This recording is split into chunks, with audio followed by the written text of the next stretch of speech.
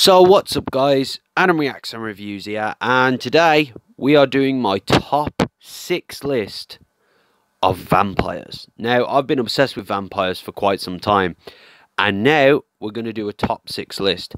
But before we get into that, we're going to talk about a little bit of origin for the vampires. So yeah, tune in for the list and we'll get on to the origin.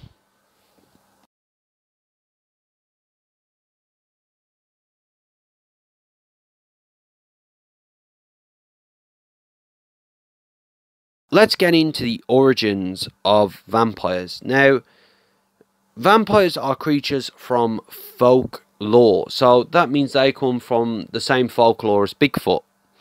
If you don't know what Bigfoot is basically a creature covered in hair, looks like a mixture between a monkey and a human, I think. I don't know, but there is like apparently fact that Bigfoot exists and stuff like that, but we're not talking about Bigfoot.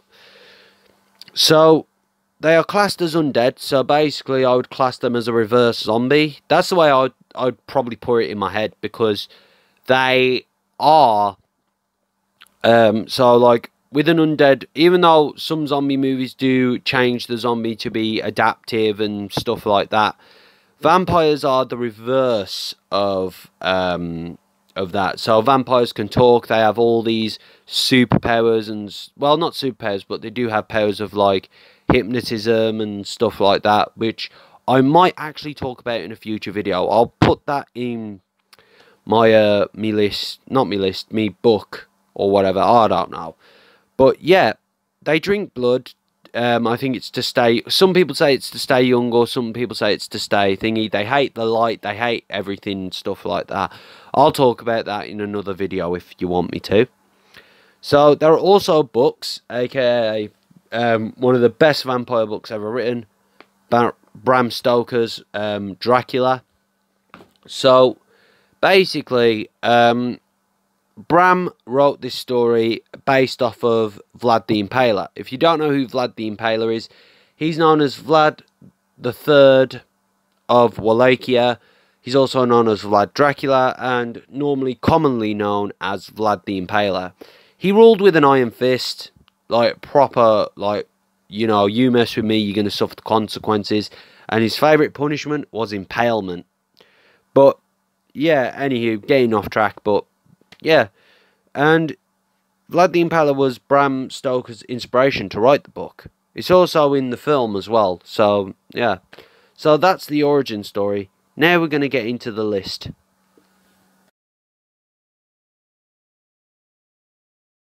So, at number 6 in the list is Morbius. Now, I'm not talking about the movie starring that idiot who played the Joker and became so difficult to work with that we're not going to mention his name. So Morbius is from the Marvel comics. He's from the comic books. I can't specifically say when he first appeared, but Morbius has been in multiple things, such as the Amazing Spider-Man series, where he takes control of Mary Jane in the Carnage Queen storyline. So yeah, there's a lot of comic books, and Morbius is a vampire, and yeah, he's having a film this year starring the person who played the really crap Joker in that really crap Suicide Squad film. You know that one? That one. Yeah. So yeah, Morbius at number 6, I think.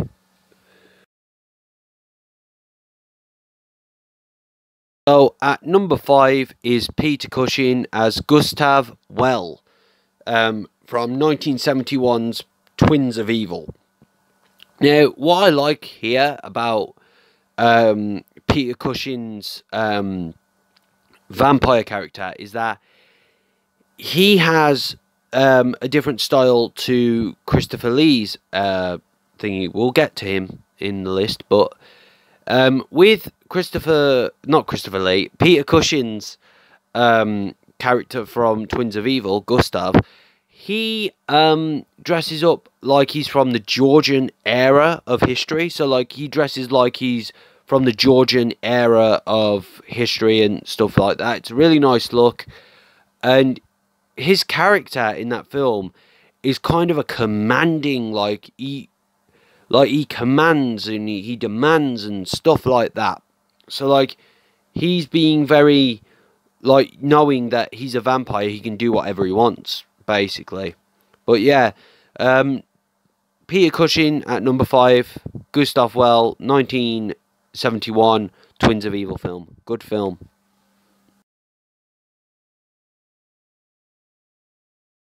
So, at number 4, and I could not mention Peter Cushing without mentioning Sir Christopher Lee, who played Dracula in 1958, and he also played Dracula multiple times in the Hammer House of Horror films.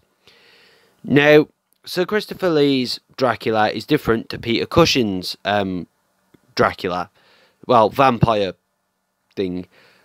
His style is more to the effect of classic Bela Lugosi vampire. So, like, he's gone back to the classic look of a vampire, which is a nice dressed up suit, maybe.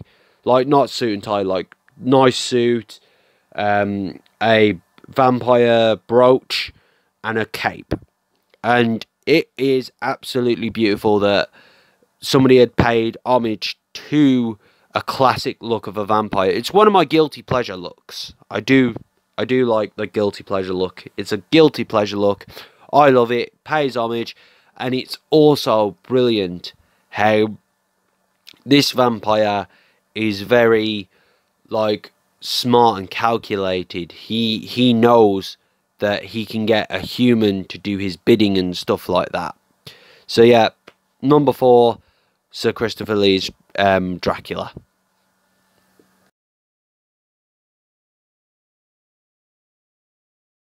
We're halfway through the video, and I thought, let's do some honourable mentions. So, honourable mentions go to Spike from Buffy the Vampire Slayer, Vampirella, which is a comic book, and Lestat from Interview with a Vampire. And yeah, those are the honourable mentions. Also, this is your mid-video warning to please, well, it's not a warning, but if you guys want to subscribe, then please do. Like the video, and that's it really. Back to the list. So, number 3 was Blade. Now, if you've never heard of Blade, he's a comic book from the Marvel series. He's also had 3 films starring Wesley Snipes. Apparently there was another film, but I've never heard anything after that. But Blade had 3 films starring Wesley Snipes. So the first one, Blade, in 1998, in 1998. In 2002 there was Blade 2, and in 2004 there was Blade Trinity starring Triple H. That's all I know. Oh, and Ryan Reynolds in Blade Trinity. So the reason why Blade makes this list is because he's different. He's not a vampire, he's not a human. He's sort of I think he's a hybrid. I'm not too sure. I haven't watched Blade for a long time. But, yeah, Blade is a solid vampire, whether you're reading the comics or watching the films. Del Toro has directed one of the films. I think it was Blade Trinity or Blade 2. I'm not too sure. But, yeah, why not Blade? Comic book or movies? Take your pick.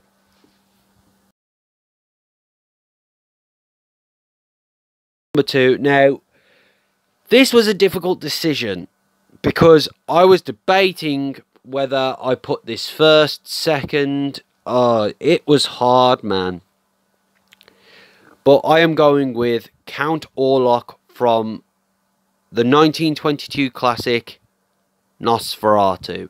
Now, if you've never watched Nosferatu, it's a silent film. It was meant to be a film about Dracula, but Bram Stoker's widow wouldn't give the rights or anything like that, so they made their own film called Count Orlok. and sadly, I think it was that the film got destroyed due to Bram Stoker's widow winning a lawsuit. So the film got destroyed, but apparently one frame existed, and they were able to find not one film existed, and they managed to keep that film. And yeah, the rest is history, so to say. But the reason why I like Count Orlok is because he's different. He's not looking like Christopher Lee's Dracula. He's looking like a different kind of Dracula. He's got a big head, long ears, eyebrows. You know, he's got 2 teeth at the front, and it is absolutely really haunting as well. Like, there's something about this aroma where, like, he's a creature of the night, and we know it. And there are some scenes that you find where he looks directly at the camera, and you can't help but feel scared. But yeah, fair play to Matt Schreck, who played Count Orlok. And yes, Count Orlok is number 2. So you're probably going to guess what number 1 is. So for number 1, I had to keep it classic. I had to go to an original, and that is Bela Lugosi, Dracula, 1931. The reason why I have gone with a classic is because it's Bela Lugosi. It's classic. It's a throwback. It is one of the best vampire films you'll ever watch, because this goes from the Bram Stoker as well as the Hammer House of Horrors Dracula. But Bela Lugosi has a certain style to his. It was filmed in black and white. It was absolutely put together. And Bela Lugosi had the, how do I say it? I don't want to be insulting, but he paved the way for costumes that look like Dracula. So, like, you know, he had like the candle holder. He had the candle holder. He had a nice smart suit with a polo shirt, brooch, nice long cape, mysterious aurora about him. And that's what makes me fall in love with vampires, because you don't know what you're gonna get. So yeah, those are my top 6 vampires. I hope you enjoyed this video. Don't forget to like, share and subscribe, and put down your favourite vampires down in the comments, and I will reply. I'm off to get a cup of tea and something to eat, and I shall see you guys in the next video. Goodbye.